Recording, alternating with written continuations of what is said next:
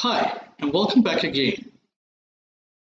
Under this session, let's discuss about C++ operators. And at this point, actually that's a little bit wider topic. There will be some more writing. So let's discuss about arithmetic operators. Okay. And what are arithmetic operators? So basically, arithmetic operations would be addition, subtraction, multiplication. So addition, subtraction, multiplication, right? Division. Then what else? It would be modulus, okay, the percent. And then it would be increment and decrement of a number, right? And how do we do all of this actually in our program?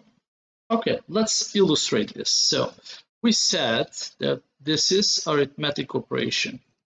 Arithmetic operators, okay?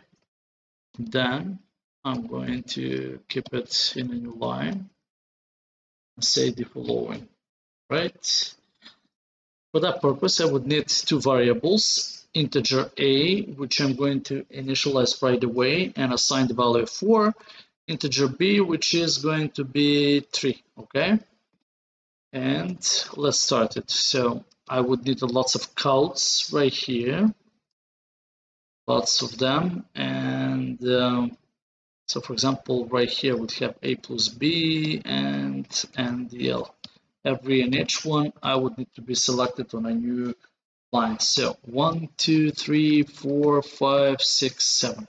So just watch me what I'm doing, and then I will actually explain things as we go along. So this would be, we set minus, then this would be multiplication, this would be division, this would be modulus, we said, and then it would be a plus plus, and for example minus. All right, so okay, so we're speaking about addition here, we said, then we said subtraction,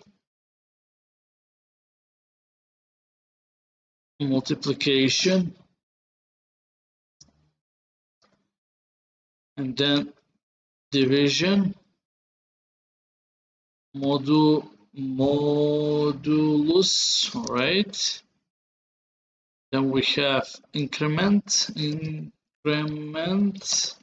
number, and decrement a number. Okay, so what is happening now? All right, so let's observe. Okay, so these are our arithmetic operations by using the appropriate arithmetic operators. So we have addition, and the result is 7. So because 4 plus 3 is 7. Obviously, when you subtract 4 minus 3, you will get 1. Multiplication is 12 because 4 by 3 is 12. Division is 1. All right, which is the truth. Modulus is 1, which is the truth. But then if we increment, the incrementing is by 1, okay? So we have as a base number 4. When we increment it by 1, we get number 5. But then when we decrement number 1, a, meaning the previous number 5, we get still number 5, okay? Which is the truth, all right? So this is about arithmetic operators.